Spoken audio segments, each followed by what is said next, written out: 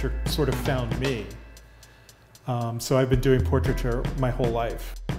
It's telling people's stories, really, capturing the essence of someone and then being able to fix it for all time.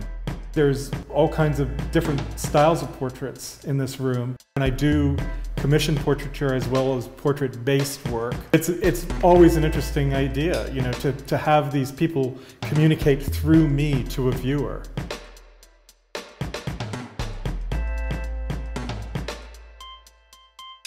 Really, it began with the death of John Lewis. He was one of the original freedom riders.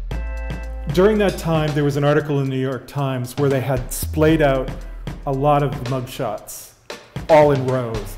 And I just took one look at it and I could picture it in my style of oil and silver leaf, and what a powerful statement that would make.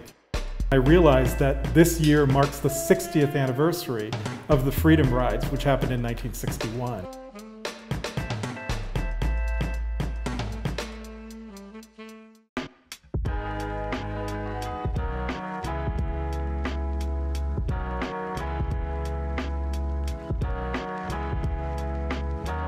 James Farmer was the founder of CORE, which is the Congress of Racial Equality, and what he was trying to do with these freedom rides was to test a couple of Supreme Court decisions that had been handed down in 1946 and 1960 that held that segregation in public transportation was unconstitutional.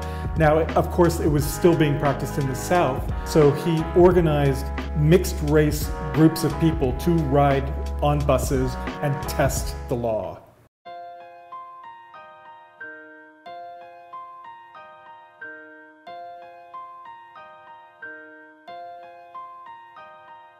The thing that really came through was when I started looking at these mugshots, what I was seeing is so many people were smiling in them, and I was very intrigued by that.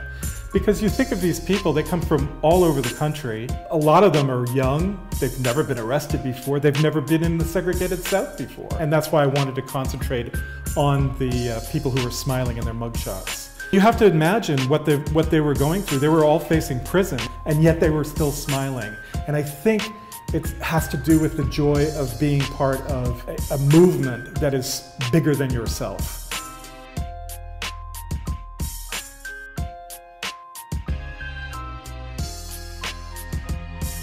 I've arranged this in booking number order. It is a true chronology of when people got arrested.